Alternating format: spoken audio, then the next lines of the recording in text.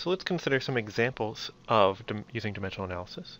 So for instance, this test question, where we have an object of mass m moving with a speed v in a circle of radius r. We want to know what the centripetal force is on the object. So if we don't know how to do this, well, what we can do is we can use dimensional analysis to figure this out. What we want to do is we want to combine the mass, the speed, and the radius to get something with units of force. So we make a generic guess. We say the centripetal force is mass to some power, speed to some power, and radius to some power, where these quantities are a, b, and c are unknown. And our goal is to find these quantities a, b, and c by matching dimensions on both sides of this equation. And that's how we'll figure things out. So let's say we forgot what the units of force were. So if we forgot what the units of force were even to start, we'll recall F equal to ma, and tells us the units of force are units of mass times units of length over units of time squared. So we can rewrite our generic guess above in this way, where the dimensions are 2 powers a, b, and c. And what we want to do is we want to match the mass dimensions on both sides. So for instance, if we match mass dimensions, we find a is equal to 1. If we match time dimensions, we find that the only way that could work is if b was equal to 2. And if we match length dimensions, we find the only way that can work is if b plus c is equal to 1. Using the fact that we know b is 2, that tells us that this quantity c is negative 1.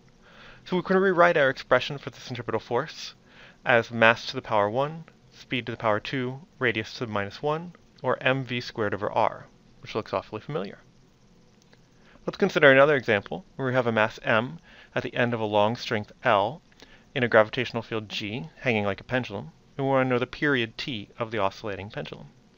So again, we can solve this problem using dimensional analysis and making a guess. So we say the period is mass to the power a, length to the power b, gravitational acceleration to the power c, and we figure out a, b, and c by matching dimensions on both sides of the equation. And so we can rewrite our dimensional analysis problem like this.